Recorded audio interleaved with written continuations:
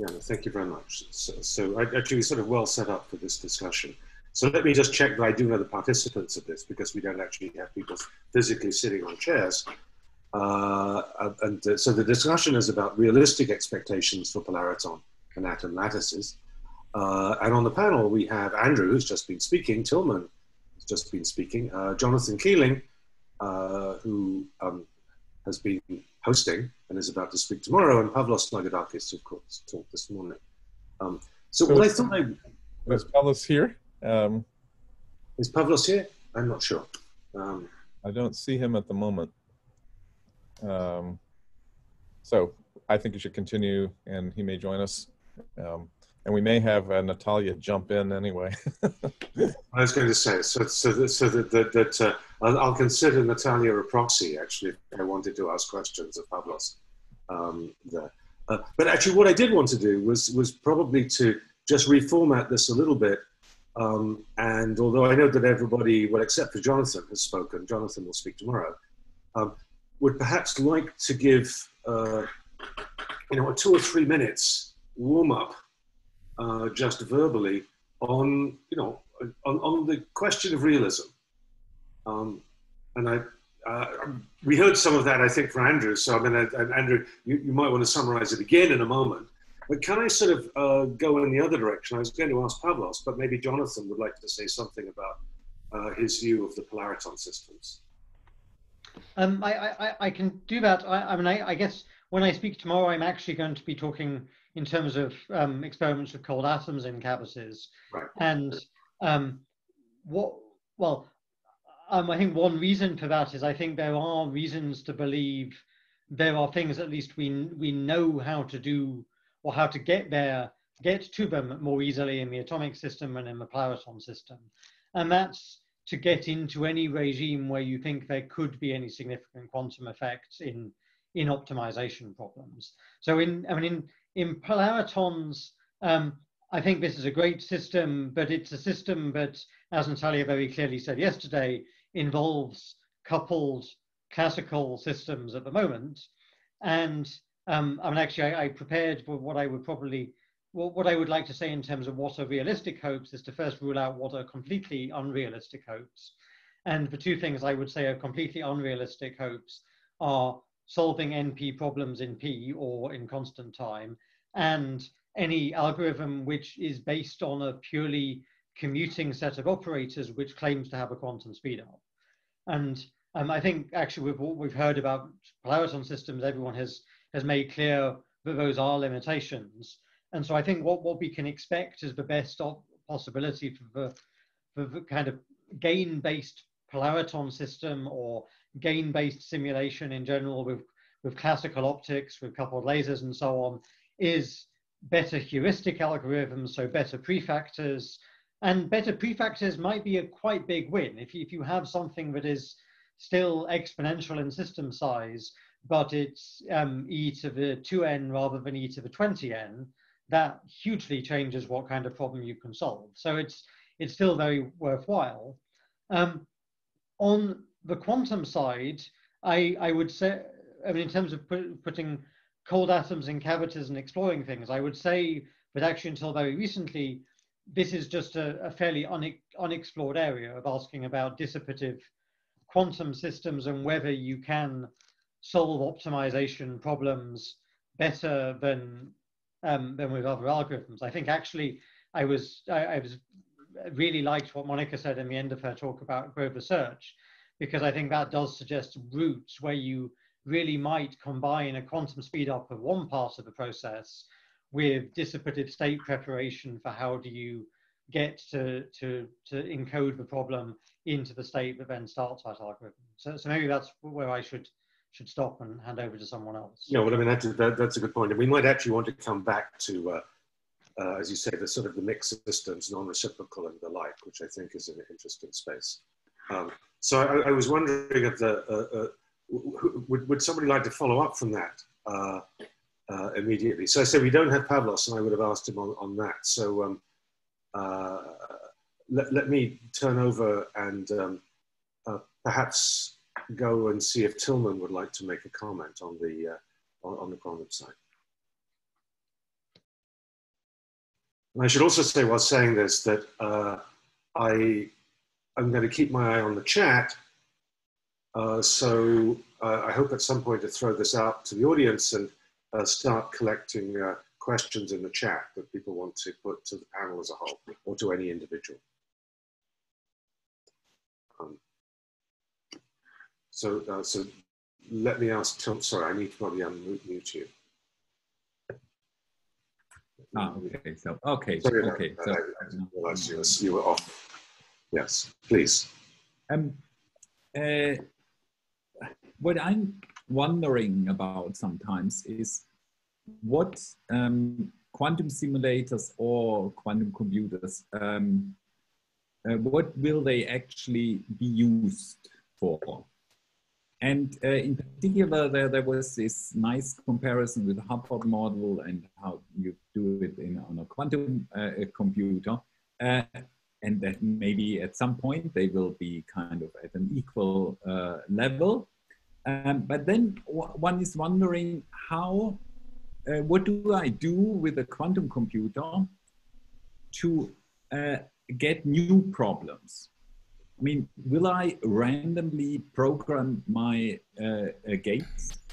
I mean, because in these analog systems, I would argue, well, one can use them to actually stumble into regions where I see unexpected. So where I see, where I get new insights. And there I see a big difference, or for me it's a bit more clearer in analog systems, how I can get a direction into the unexpected. And there I see a big difference. I do not really know how to resolve it. And in general, I also think that probably these devices, both of them, will be used in a completely different way than we think now. I would actually be totally disappointed if that's all what we estimate now. I would be disappointed. Yeah, right. I mean, that's overlook the most important point. That's a nice. Well, what you're saying actually is that one should really be thinking about these devices to do experiments on.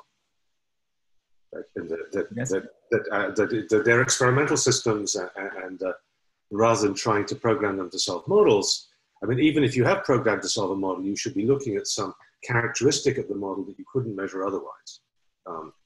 I mean, I always comment actually that I suspect the ITC is hiding in some fourth order correlator that nobody knows how to measure an experiment. Right? There's some piece of phase space that conventional experiments can't explore very well, and maybe one should, as you said, be looking for something unexpected. Actually, so I agree. Sort of an interesting comment. Let me go to Andrew and see if he wants to amplify on some of the things he said earlier. There's a very clear exposition of the challenges and the numbers. I mean, I'm very pleased to see that. So, but no, now you can be even more free. So thanks for that, Peter. Yeah, I mean, I think that I would say that I completely agree with what Tillman just said. I would be also disappointed if the only things that we could do in the next 10 years with these devices were things that we already knew about. The most exciting thing to be doing in 3 to 5 years' time is the thing that you don't know anything about now. But I think that so I think that indeed the analog devices, they give you something now where you can go and do things that are beyond what we can do on a classical computer, and that's perhaps why I think that there's such a nice playground right now. The big question for me is where we sort of go in terms of quantum computing in this this so-called NISQ era before we have fault-tolerant quantum computing. And the question is kind of, how can we do something interesting in a computational direction with these analog devices that goes beyond what we sort of see now. In that sense, actually, I also really liked what Monica discussed at the end of her talk, this idea of bringing something where we know there is a quantum advantage in Grover's algorithm, finding a native sort of implementation of it. The question, of course, is, I guess to understand what the limitations of that are in the analog setting. And Monica was mentioning that you might need error correction to really get the full benefit out of this eventually. I actually be curious to get Monica's view on that and the whole discussion, actually. Well, okay, so let's bring Monica in at that point. And so, Monica, if I unmute you, maybe you'd like to comment there. Let me just unmute.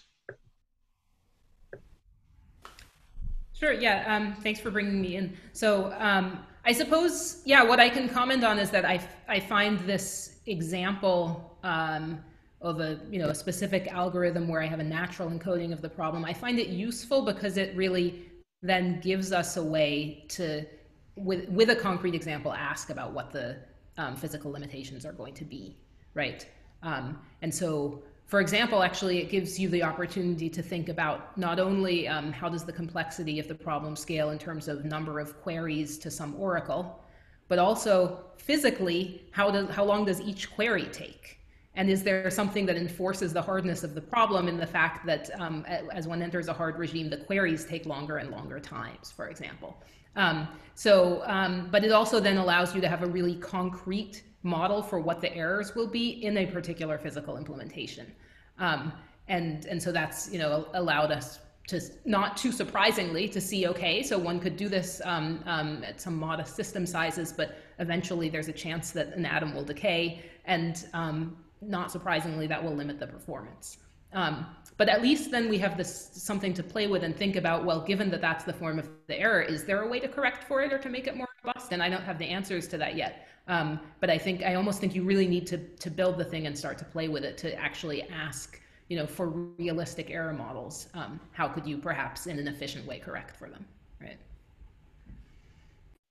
Yeah, no, that's interesting. Well, by the way, I think that's already the case, in fact, with so-called quantum computers, in the sense that you get the most out of them, by actually understanding how the devices really work and make use of nonlinearities and noise to be able to do this. So that's at least that's what I hear from colleagues who actually try and program IBM machines, right? That you can go in there and do that, but actually it's not. There are aspects of that that you'd like to learn. So thanks very much. I see a comment actually from David that I would like to do. David said he'd be very keen on hearing from Natalia Berloff right now. So Natalia, you launched us yesterday morning with a really lovely talk. I'd like to, did I actually succeed in unmuting you? You unmuted me at some point, yes. Yeah, so Natalia, please go ahead. I think I already split my brain yesterday at the panel session. I don't know, for me, maybe I will be somewhat orthogonal, to everything. For me, thinking about the physical system and how it can work as, an analog device leads to some algorithms, right? Physics-inspired algorithms that you can try, and you can incorporate how you would think the physical system should work to create the new classical algorithms, to run on your computer, and then think, that's what I need for my classical algorithm to perform, and can I actually implement that in a physical system? So I think the future, at least the nearest future, is after some kind of hybrid platform, when you use the motivation that comes from the physical system to build the new algorithms, and you run them on the classical computer, but then you address probably the physical system to do something faster than the classical computer cannot do, just to address the bottleneck, to address some very small subset of the operation that actually allows allows you to speed up the to have some algorithms, to have some computation that, you know, faster than everything that anyone have thought before. At least in the nearest future, I think that's what we can try to do.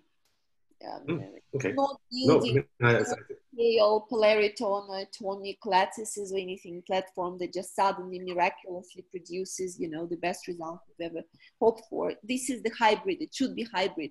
We can delegate some very small task to these platforms, and I think that's where we should. Good, that's it. I mean, I actually have a question, which is, I think, probably best answered by you two, which is comment that as physicists, we're obsessed by Hamiltonians. Actually, everything that we're dealing with here is a dynamical system. It's not a Hamiltonian. And if we phrase all of our problems as minimizing something, you end up with a style of solution, which is particularly there. And in other fields, one's seen that, for example, with what are called today neural networks. Because neural networks have been phrased as a minimization problem, they've actually become very ugly and very clumsy and very difficult, right? You know, they're nowhere near as good as a real neural network, and a real neural network typically operates as a dynamical system. And dynamical systems have more space, actually. And it seems to me that actually your polariton system is actually really, to a certain extent, it's a Kuramoto model. Yes. Right? And Kuramoto models have a lot more richness than just actually being able to be minimized in certain circumstances. They can be chaotic, they can be dynamic. You know, so, you know, would you ever want to use it in those modes? Oh, unfortunately, actually, if it were a Kuramoto model, that would be good, because Kuramoto model, at least it finds the minimum of something. Right. Unfortunately, or fortunately, I don't know. Yes, it acts as a solid as the coupled oscillatory system. You know, it exhibits oscillations even when you try, you know, to force it to find, you know, a fixed point. And I think it would be interesting to find a suitable application for that. But so far, you know, Kuramoto systems are very well understood. You know, these generalized Kuramoto systems are very well understood. And since the polariton system starts behaving as a Kuramoto system with a phase lag, let me put it, or Stewart-Landau networks, that's how it behaves, right? So what new do we have in polariton systems that we don't have, you know, in optoelectronic systems or anything else that gives us Stewart-Landau networks? Because again, the problem is that the quantum effects come, as you said, right, Peter, you know, the quantum effects come during the condensation, but once we have bosons and condensate, the system behaves classically and we have these coupled oscillators. So it would be extremely interesting to find some application when indeed having these oscillatory networks produce something that we haven't seen before. Mm-hmm. But, you know, okay. I have. Yeah, no, I mean, as I say, it's sort of interesting. As I say, I'd like to talk to you more about that.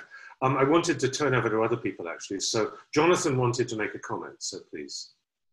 Yeah, so particularly in response to this question about the limitations of thinking about things as energy minimization, I guess not everything here we've heard has fallen into that category, and I think there are sort of 3 to 3.5 categories of how we've been approaching problems in this space. And what one is quantum simulation, which either means you realize a Hamiltonian and you want to find its ground state, or you realize a Hamiltonian and you want to find its dynamics.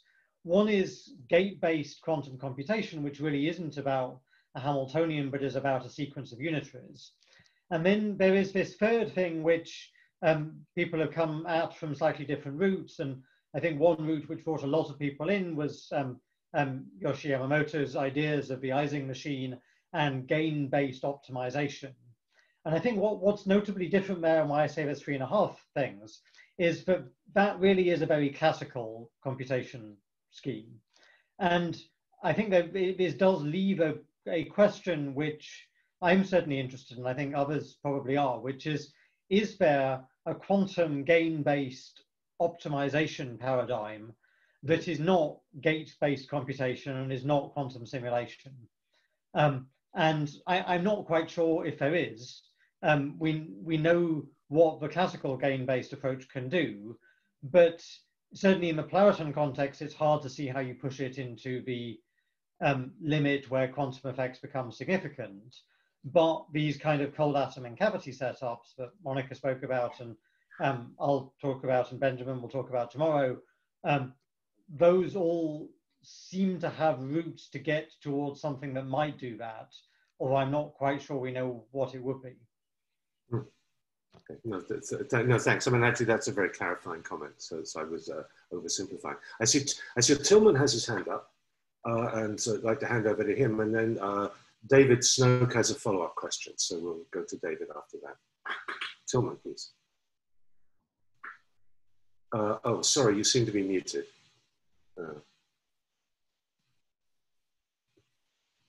Apologies. Okay. Sorry about that. I didn't.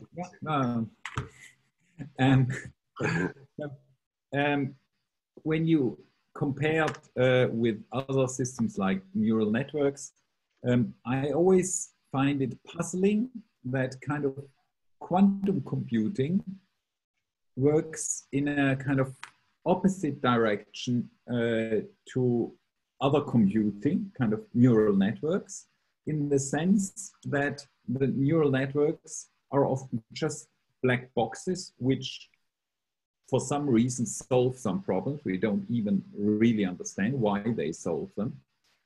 And in a quantum computer, we try to have full control, readout, and manipulation of every single qubit entity. So I mean, the ultimate control that you can have over a system, that is basically a quantum computer. It's ultimate engineerable machine.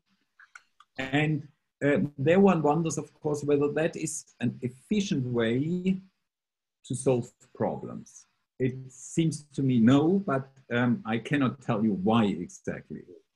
But I find it puzzling that it goes in such different directions. It's an interesting comment. I mean, I think that's very much in parallel with what Jonathan was saying about, is there a gain-based quantum computer? In some sense, something which adjusts its weights as it moves on. Yeah. Okay, good. So let's, thank you very much. That's a nice comment. David Snoke. Yeah, okay. So I have a question that sort of starts out as a very practical question and then maybe gets into some more general stuff. So the practical question just is, how important is it that we try to make a polariton lattice with one polariton per site? Paulus talked about this a little bit this morning, about he's working on that. And so, you know, when I think about, you know, these different systems, in polaritons, it's really hard to do to get just one polariton per site. In atoms, you know, where they're doing it. And it kind of gets at what makes for good bits. So in the system that Natalia was talking about yesterday, the bit is essentially the parity of a wave function of a condensate in some trap. And that is your bit, you know, is a plus or minus parity. And you control the couplings between all those condensates then. And in, you know, a lot of the lattice models that people have, you're talking about a single atom as the bit, and is it there or is it not there, or is it in one state or is it in another state? So I guess there's sort of two questions for the panel in general. So one is, you know, what do we gain? I mean, so should we be fighting with polaritons to try to get, you know, single polariton per site, or should we say, hey, we can make 1,000 condensates all coupled to each other? You know, that helps us do something completely different and it's better, you know, or it's complementary. Or should we say, well, you know, the holy grail is to get one polariton per lattice site. And I guess the second question sort of related is is there fundamentally a different type of information stored in those two different types of lattices or networks when you think about having single atoms or condensates with a binary choice of a parity for their wave function? Nice question. Anybody like to take that one? I don't know. I think the challenge is in couplings. You don't want to be limited by the next neighbor interactions. So even if you have just a single polariton per lattice site, there are many systems when you have a single something and then it just next neighbor. Okay, but if I could make a polariton lattice which had 1,000 or 10,000 condensates, and I could, you know, dial up interaction between point A and point B and control all those interactions between every one of those sites in some way. Long range, right? Would that be good also, or is it kind of like, no, we really need to have a single polariton as our quantum object? No, I think if you can have 100 by 100 and you can couple everything with everything, that's would allow you to, and then you have the mechanism for the system to find the minimum of some functional, that would be an amazing thing. Because no one has achieved it. I mean, we hear about the coherentizing machine, but it's not the minimum that they truly find. So I think the things that needs to be established as a principle, why would system find its minimum? The global minimum of some functional, whatever it is. And then to have the couplings that go beyond the just nearest neighbors. And that would be complexity sufficient enough, you know, that would, and you do it fast, you do it faster than you would find this minimum by classical simulations. Yeah, Just no. to add something there, I mean, I think it's a difficult question to answer because it depends why you want to do this. If you want to build a device purely for the purpose of optimization, as Natalia said, this doesn't matter. If you want to build a device where you can say there is some quantum effect operating, and that it's not something that's due to coupled classical fields, then firstly, yes, you do need to go into a regime with smaller numbers of polaritons, but also that's not enough, in that a coherent state with an average population of 1 is still quite a classical object. What you really need is to have strong enough nonlinearities that you're able to see, well, the crucial point is that you have parts of your operation which rely on non-commuting operators. And you really don't see that until your nonlinearities get very strong. But I think the problem with that, actually, as an answer, is you can go to all of the effort to do that, but we don't actually know that there is a quantum speed up of this kind of gain-based optimization. So what you then end up trying to do is to reproduce cold atom experiments about simulating the Hubbard model, which is definitely a great goal, but it's probably not going to tell you something very new. Well, yes, but it may be able to tell you that you've done it right. I think that. What do you mean, Jonathan? With cold atoms, can you do this long-range interactions in control them? No. So I guess, well, so yes and no. I mean, from Monica's talk, you can have Rydberg interactions which have a long power law tail, and you can have cavity-mediated interactions which could really be very long range. I'll talk about a specific form of long-range cavity-mediated interaction tomorrow, which is fully all-to-all and has a complex structure, but is not tunable. So, right. You can also, in a Near-Davidson experiment, you also can have long-range interactions, but what you would like to have, you want to have, you want to control the pairwise interactions, and you want to change them independent on the rest of the system.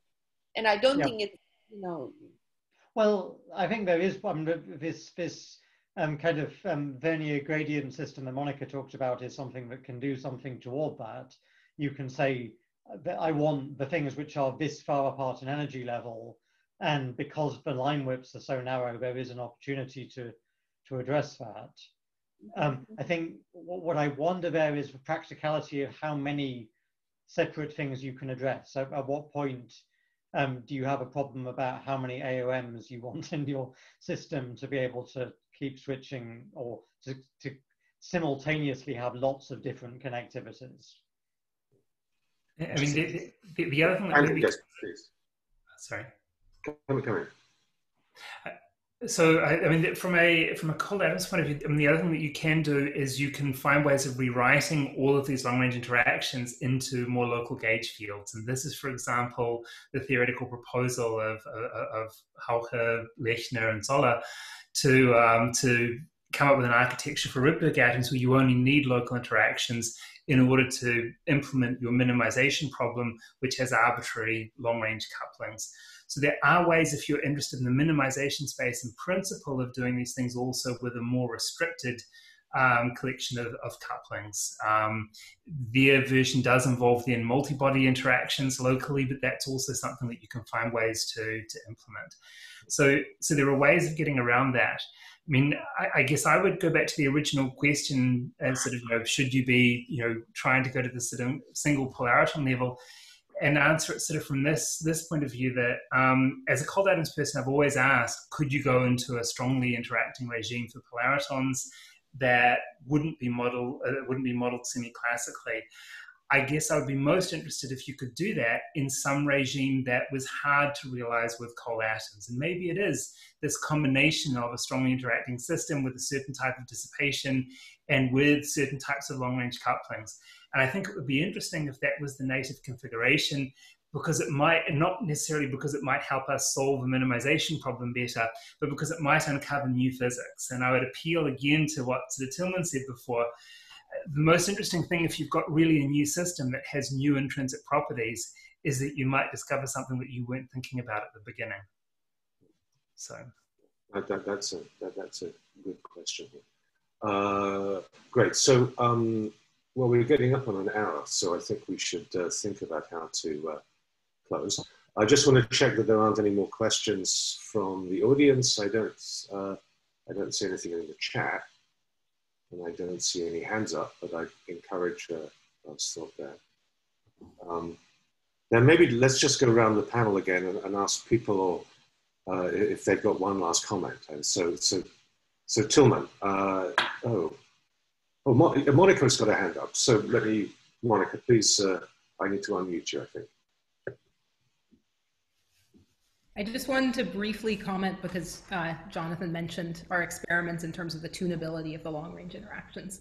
So the first quick comment is no, you don't need an extra AOM to add in a different distance of interactions. It's actually a single device that generates some waveform that programs the structure of the interactions. But the simplest thing one gets is something that isn't arbitrary JIJ couplings, right? There's a translation invariance, so one still needs to break that. But there, of course, are approaches involving local addressing, which isn't being used at all yet, or hopefully you'll hear more about multi-mode cavities and tomorrow, I think. And so I would say there is quite an exciting opportunity for programming the structure of the interactions in the cavity systems.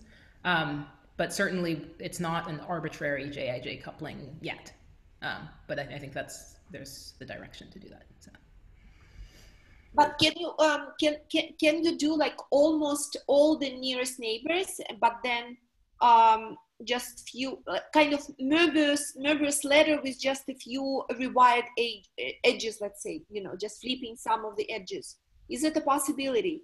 I think so. Yeah. So I would think that by changing from the setting of an ordered array in terms of the spatial configurations to a more disordered spatial structure, while still having, and then combining that with the control over the distance dependence of the interactions, I think one might be able to do what you've described. But I would love to understand better. Maybe we can talk offline what exactly you have in mind. So, yeah.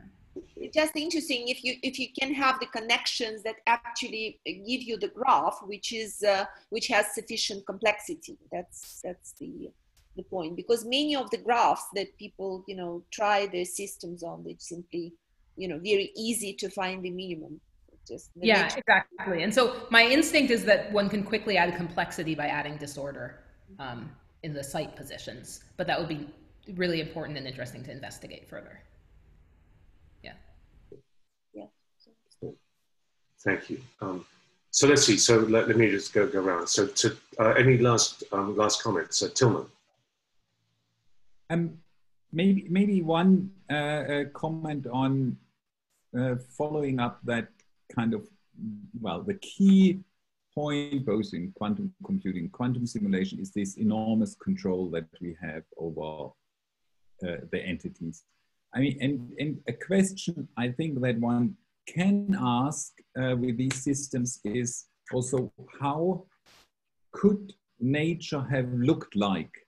I mean, only the kind of the laws of quantum mechanics are still there, and can I get very different structures in a way? And if some scalings were different or something, can I get something else than what I'm used to see? Still quantum mechanics being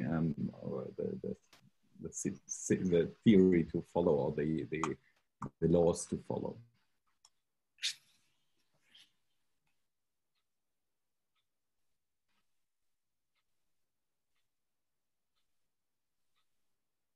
Good.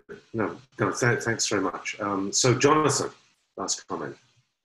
I'm not sure there's anything I want to add to what I've already said, so I think I'll just leave it there. Right. Then Andrew.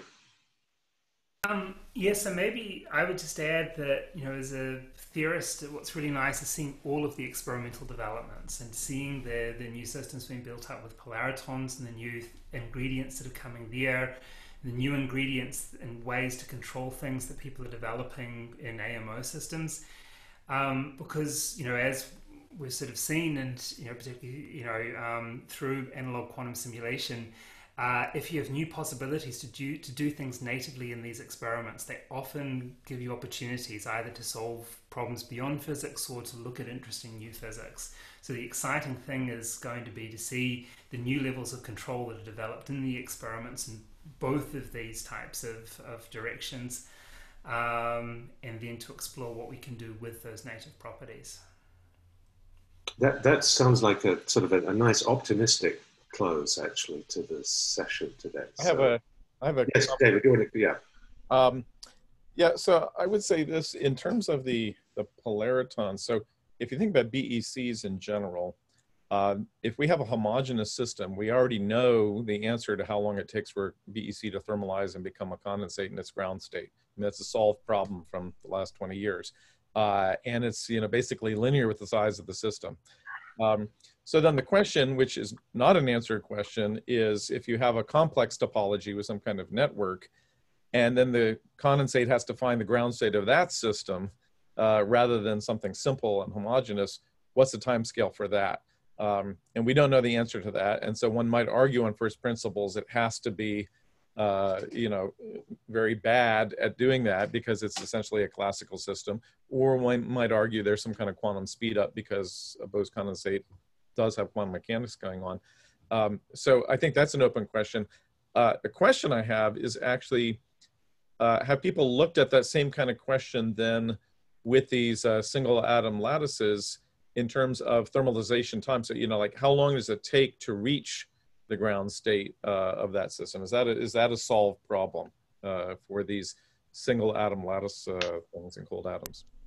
Well, somebody want to comment about many-body localization? I think that's probably going to bring that in. Yeah. Perhaps you could comment on it, Peter. Or... No. That's good. But okay, yeah. So there's been a lot of work done in the last years on disordered systems and in a variety of different types of non-ergodic systems, and especially when you add disorder and you get many-body localization in the presence of interactions. This is a problem, of course, that goes back a very, very long way and has been a theoretical challenge. And it's something that a variety of people in experiments are starting to try to address. What happens? The dynamics have been addressed recently. You're saying the time scale for these things has been solved. I wouldn't say it's a solved problem, but it's one that it's a good example of a problem that we have a great deal of difficulty solving theoretically. Where you were frozen, but maybe I am frozen. I'm not sure. Oh, can you still hear me? So in 1D, we know a lot more than we do in higher dimensions. And in higher dimensions, some of the best indications that we have are starting to come from experiments. For example, with atoms and quantum gas microscopes, there were experiments by Emmanuel Bloch and many things that other people are starting to develop. And there's actually a good chance that quantum simulators with cold atoms can tell us things that we don't have a proper understanding of theoretically. What's the answer? I mean, is the answer that it's linear with system size or some power law? Or? Well, normally, actually, the time it takes for information to spread becomes logarithmic, but it's a complicated thing because it depends strongly on the details of the system, on the types of interactions, the types of disorder, and so you get different answers depending on the details. Yeah. Sorry about that. I just dropped out, but you seem to be coping. Okay, so I'm going to call last orders actually. Anyone here? Is there anything on the chat? I don't see anything further. So I suggest actually this is probably a good time to take a break for the day and thank everybody on the panel and thank everybody for a fabulous set of talks actually that came and all of the contributions we have. It's been really enlightening.